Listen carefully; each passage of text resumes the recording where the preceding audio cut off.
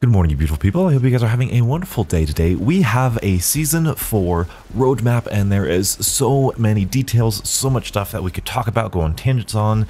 So let's talk about it. First things first, Mauer Der Toten. We have this screenshot. Yes, it's coming in July. It's not coming at the start of season. We've kind of known that for a while now. Yes, it's disappointing, but I really like this screenshot. I like the atmosphere that it provides, the dark and spooky.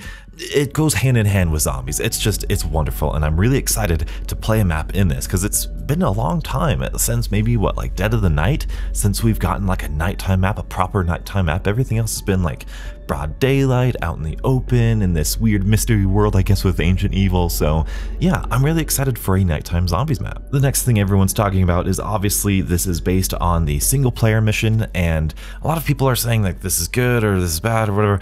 The Firebase Z was based off of a single player mission, and it was pretty, the architecture was really in there, and I bet you, I'll throw up some footage of the gameplay, the single player mission, where I think the Berlin map is going to be, on the sign in the street corner, and it looks like a fun place to be, and it kind of has that same atmosphere. So if it's anything like this campaign mission in terms of atmosphere, I think it's going to be fun. There's also the fact that a lot of people are saying, well, I guess a leaker said that this map is going to have parts of Verrückt and Chronicles Der Toten in it, which, if true, great, cool, because I think they did it really well with Nocturne Toten in Die Machine, but I don't know because they said the same thing about parts of Shinanuma being in Firebase Z, and that didn't turn out to be true, even though it was like data mined, you could see signs and people got out of the way. Take it with a grain of salt. I don't know. If so, I hope they do it well like they did with Firebase Z or with Die Machine, and if not, then cool, whatever. Now, Treyarch needs to be very careful when reusing old zombie maps for new ones, in my opinion.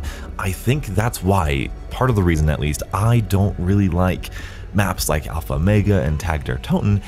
But it's not just because of the architecture that they're reusing, but it's the fact that the wonder weapons and the boss zombies are just a slight variation of different wonder weapons and different boss zombies. That's what really made those maps feel kind of hollow and unfinished. Yeah, Die Machine has the same Nocturne Toten in full, but it also has a unique wonder weapon and a unique boss zombie, there's a lot more stuff to that map than just Nocturne Toten. And I really hope that Mauer Der Toten is the same way. If this new map is anything like Firebase Z or Die Machine, this is going to be a great map. So now let's talk about something that I really wanted to talk about yesterday, but I didn't get a chance to.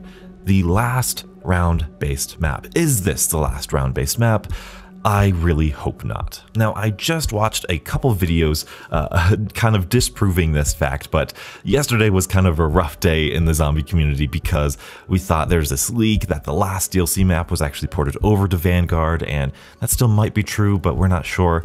But having only 3 round-based maps in a zombie game would be horrible. This would be the worst timeline. This would be a terrible thing to have for a game, and I don't know, Treyarch would need to do a huge PR stunt or something to really justify this sort of content. I know it's a free season, I guess, of zombies, so the $60 buying you 3 round-based maps is kind of a good deal, but still, the community would have been lit on fire and crazy if this were really the case, and it still might be.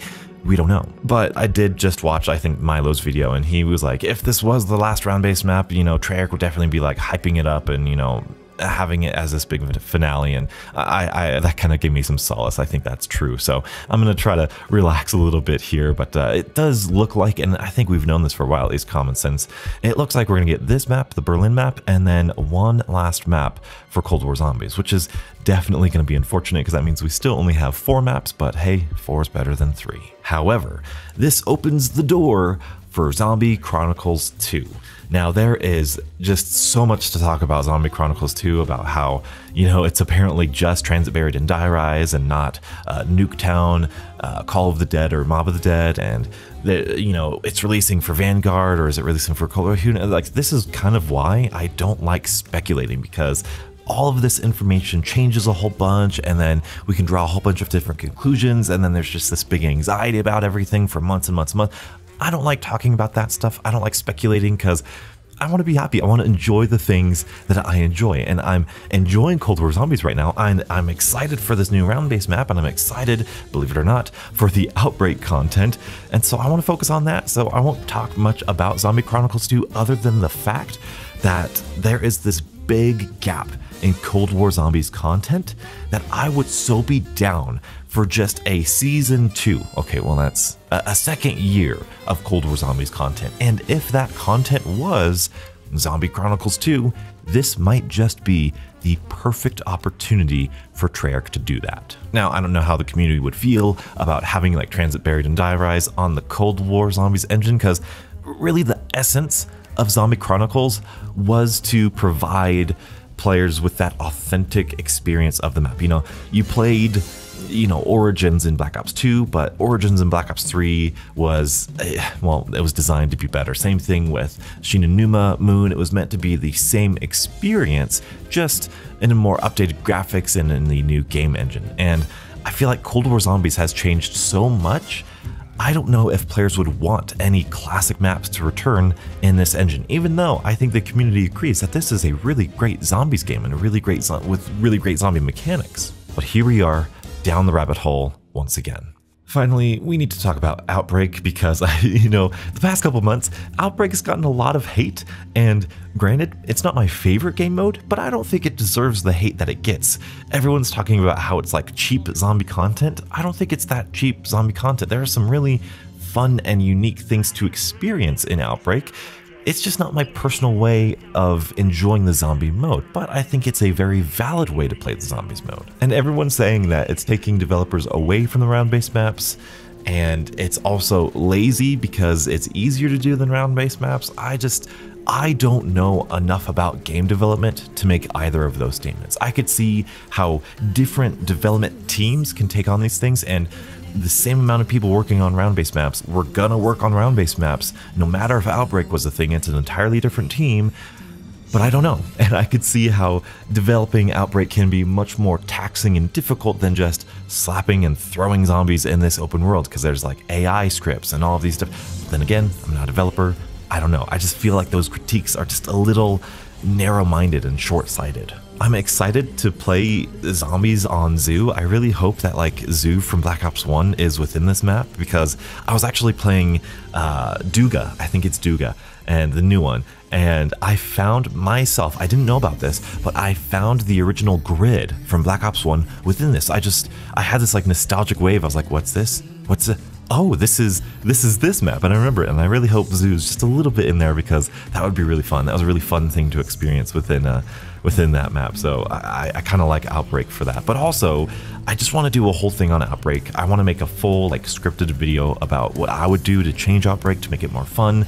But I think it's got so many great fundamentals, and I really hope that it continues on strong. And I'm excited for the Easter egg, and I kind of want to get the Season 3 Easter egg done before the Season 4 Easter egg comes out. But I don't know, I'm kind of nervous. I don't know if I'm good enough. I don't know if I'm a good enough zombie player, but I don't know. We'll see. And finally, more weapons. I'm always down for more weapons. More weapons in Zombie, or in Call of Duty for me, is like my bread and butter. I love the weapons of Call of Duty. I am a huge fan whenever they add in new weapons, and I love that we can get them for free in Zombies this year. And I only hope, and this is not going to happen, but I really hope that these weapons have fun and unique pack-a-punch variants, you know, especially the nail gun. I think the nail gun could do so many cool things, like give an extra, you know, penetration damage to all the zombies when pack-a-punched or something, because they haven't done that this year, and that's kind of, I bet you that's just development time that they don't have, so that's unfortunate. But that'd be pretty cool. But it's cool that we're getting like the melee back from Call of Duty Ghosts and the nail gun and even more guns, so I'm really excited for that. But yeah, I'm excited for this season of Zombies and content in general. There is so much to speculate, there's so much to talk about within each of those speculations, and I wish I could talk about those things, but every time I start talking about if this happens and this happens and this happens, I kind of just get burnt out, and I get frustrated with myself and frustrated with the situation. I'd rather wait until something happens and then review it, talk about it, and that's the discussion. It's about what is and what we know to be true as opposed to what could be true, because what could be true is infinite, but what is finite. So anyway, that's my thoughts on Season 4 of the Cold War.